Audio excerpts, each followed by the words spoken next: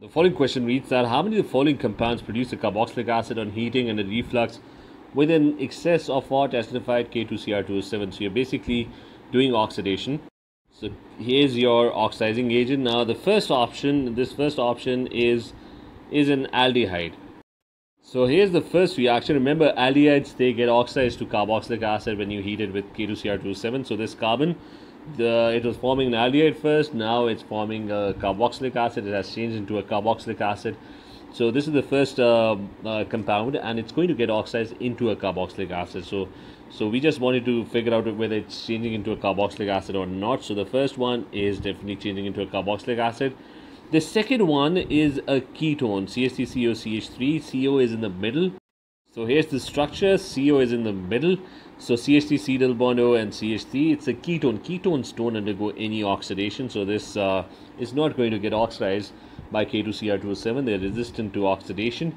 The third one is a primary alcohol. If you look at the molecule carefully, let's draw this molecule.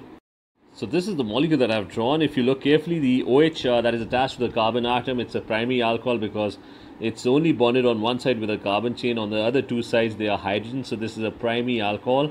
Primary alcohols get oxidized into aldehydes, and they further get oxidized to carboxylic acids. So here you can see the flow chart. Primary alcohol getting oxidized to an aldehyde, and it's further oxidized into a carboxylic acid. So this is also correct. It's the correct option. It's going to get oxidized to an aldehyde.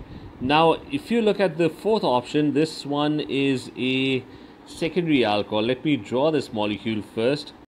So I've drawn this molecule over here, and you'll notice that there's CH3 on both sides, and then there's a CHOH in the middle. So that means if you focus on this carbon atom, the alpha carbon atom, it's bonded on two sides with a carbon chain. So it's a secondary alcohol. Secondary alcohols, they get further oxidized into ketones. Secondary alcohols always get oxidized. The OH changes into a ketone group.